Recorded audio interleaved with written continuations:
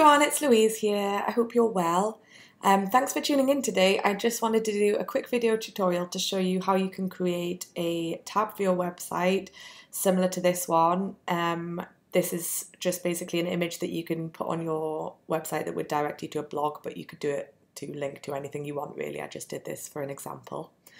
Okay, so I'm just going to clear this artboard so we can start from fresh. So this is a 400 pixel square artboard here. When you first open the artboard in Design Studio, you'll notice that it has a white background. But what we're going to do is we're going to design this image, and when we download it as a PNG, we don't want it to have a white background, we want to have no background. So we need to go into Product here, where it has Color, and then just click this cross here, which will mean that the background is going to be transparent. Okay, then we're going to go to the album and select the background image. Just wait for a sec while they load. I'm going to pick this wooden background image here.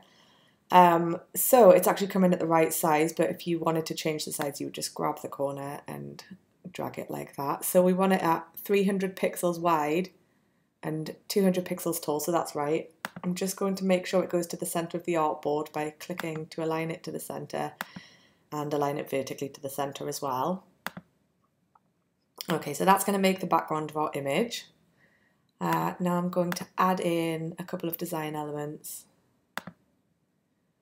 So I know in the Facebook Add Elements folder that this is the shape that we're going to use, but there's lots of different shapes and elements and borders that you could put onto your design.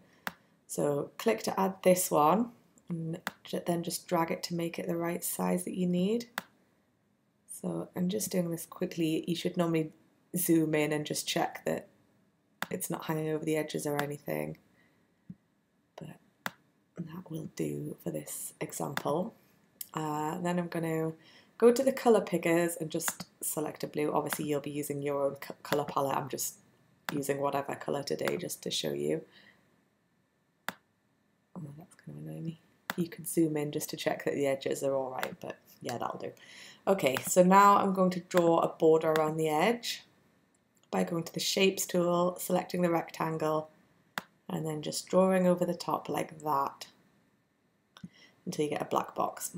Okay, but we don't want a black box, so tick the cross in the main colour palette, which will get rid of the background colour, and then you've got just the border left. So I'm going to drag that up to a thickness of 3, and then just go in and change the colour. Again, just guessing. That'll do nicely. I'm then going to duplicate that rectangle and we're going to make a thinner hairline border to sit inside that one. So that can go down to a thickness of 1, and then again just center it in the middle. These two always come in handy just for making sure everything's centered into the middle of the artboard. Okay, I'm now going to go to the layers panel, which is this one top left, and I'm going to bring this blue triangle to the top so that it sits above that frame there like that. Okay, now I am going to add in the word blog, which I have got saved in this album. I've got a gold version, so I'm going to use that. So that's an album gold elements. There it is. Oops. Right, so you see what I did there? When I tried to move that text, I haven't got this box checked, so that means that it's not keeping it in proportion. So I'm just going to click to undo that. Make sure that this box is checked here. Always have that box checked when you're changing the size of text. And there you can just drag the corner and it keeps it nicely in proportion. Okay, so I'm going to bring that into the center there so it's equal at the edge of that arrow. And then just make it a little bit bigger. Okay. And now just type the words, read the. So the text always comes in with a curve on, so you just drag that slider down to take the curve off.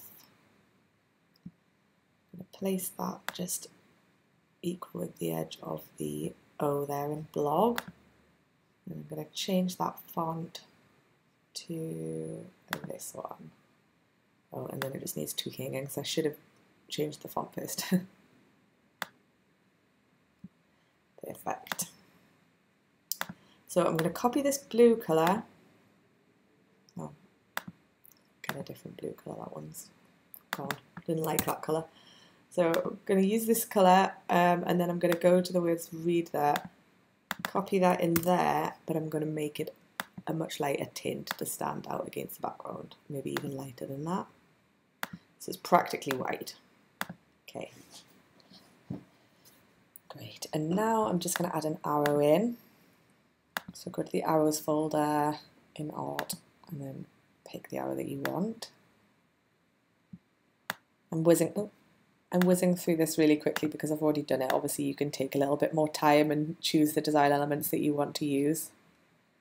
So I'm going to copy that colour from earlier and make the arrow the same. Just for a bit of consistency. Cool. Now what I'm going to do is add in the gold splodges that were sitting in the corner, the bottom right hand corner. So that was in album gold elements again. Just drag that to make it smaller. I'm going to rotate it by grabbing onto that green circle and dragging it around a bit. I'm just going to sit that down there in the corner. It's got like paint splodges. And I'm going to move that behind the border actually as well, so that that layer goes to the bottom. Great. Okay, so now I'm going to type a bit more text in, so just bear with me while I type this in quickly. Just making this up. Colour palettes, upcycling, what else do I have? Vintage finds, I think. Tutorials and where to find. Whatever you're going to have in your blog, just you can type that up there. I'm going to right align that just so that it sits nice and flush in with that border there. Change the font to match the word read there that I used before and reduce the size. And that's going to sit nice and neat in there.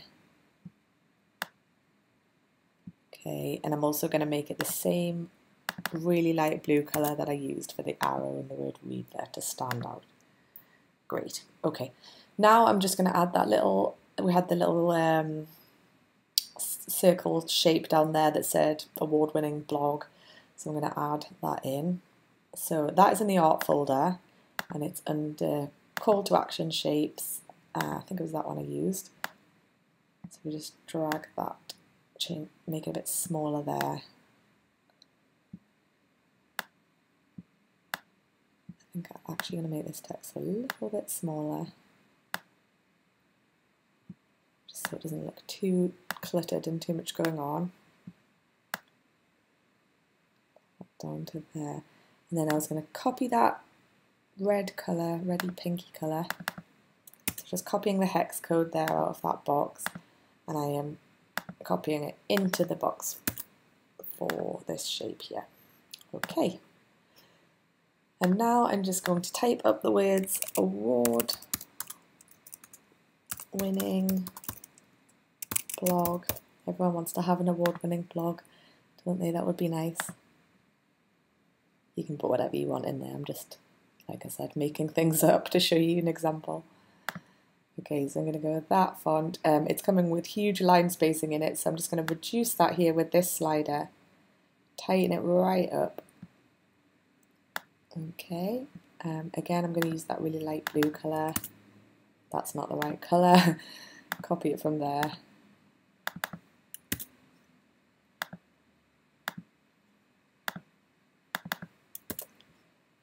Okay, make it a bit smaller so it sits nicely within that circle, and then just put a slight slant on it there.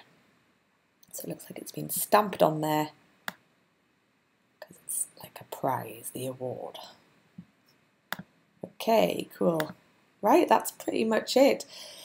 So like I explained earlier on, because we've taken this background off, you can now save your image and then download it as a PNG and that is going to be a 350 pixel by 300 pixel image that you can just upload to your website. Okay, thank you so much for watching today. For more information on becoming a member of Design Studio, please visit designstudio.projectthankyou.com and come on over and join my Facebook group. Just do a search on Facebook for Project Thank You Design Studio Network and come along and join in the fun. Okay then, thanks very much for watching. Take care, bye.